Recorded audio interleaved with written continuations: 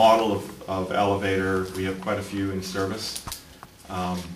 Can't say is we haven't had on occasion hiccups in certain buildings that take a little while to iron out, because sometimes when you're building and you even do a lot of prep to get it running right, there could be the odd thing that comes up, especially in the first months of operation, that little hiccups. But they're pretty, once that if those issues aren't around, they're pretty good. Very few calls. So is there anything maintenance-wise that they should do? Keep the tracks clean, just like you would on any other unit. And a rock will get stuck. Yeah, rock gets stuck underneath and the door gets jammed, and it'll try a few times and then it'll be shut down. Okay. So that's really the easiest thing you can do, using also the door hold key when you're moving, instead of letting people pile stuff in front of the door to keep it from closing. Okay. Hey, glad you made it. Yeah. And then the other thing. Yeah, I'm talking about rocks, and like the sills are quite a bit deeper than they used to be, so it allows for a little bit of dirt down there without impeding the door operation. But if a rock or somebody gets gum in there, that's a good one. Or it can eventually cause the door to have problems and not shut completely. So let's say if there was a rock here, it would try and close, and then does it open and freeze? Well, it would try and close, yes, and it would reopen. It may try again and then reopen. It might try 3 times and then drop. And then it would just stay like that? Because I've had a call like that, one of our doors on the main floor open. Nobody's in there, didn't have it. It could have been just a rock. It could have been. It could have been something in the track that, or that's preventing the door from closing. But actually, preventing the lock.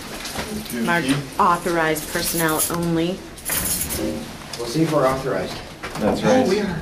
We are authorized. You have a key. Oh, big room. Big room. Yeah. Everybody want to get in? Yeah. So here's the disconnect is right here on the wall. Okay.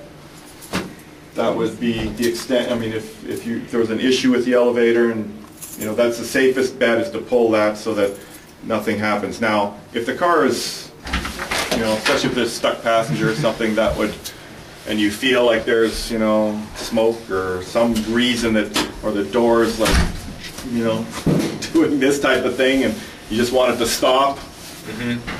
That's how you stop it. Are there any issues starting it up again? Is that what you're saying? Well, yeah, I mean, common practice outside of the industry is doesn't work, cycle the power, back on again, maybe it'll work now. And in some cases, yes, it will, until the next time it gets into the same situation. Do we like you to do that? No, because it makes it harder for us to find the problem if you've done that and it's allowed it to take off again, and now we're backtracking with an elevator that's running. So it's easier for us to find it while it's in that state, to have a look to see where the car physically is in the hoistway, and what switches are made up and which ones aren't. Same as we were talking about with that, with those big switches downstairs. If there's a reason you need to turn that off, you should probably not turn it back on anyway.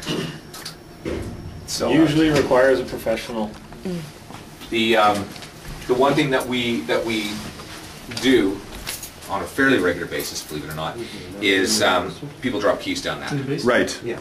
So are you guys set up the same way, where we call your service line and say, next time your tech's on site, can you retrieve those keys? Yep. Leave them in the elevator room? Yep.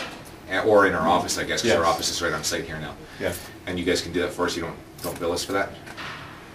No, if it's done during a regular maintenance visit, no, there won't be any. There won't be any. You have to push on this whole piece. this whole panel, the whole panel slips up, and it's got some cables on it to keep it from just like falling to the floor.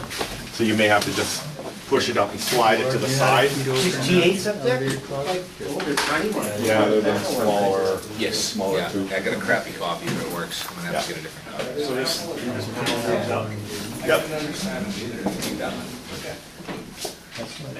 the 2 outside panels don't? No, they don't. Okay. So you can access whatever you need to from the middle. But I did a copy from a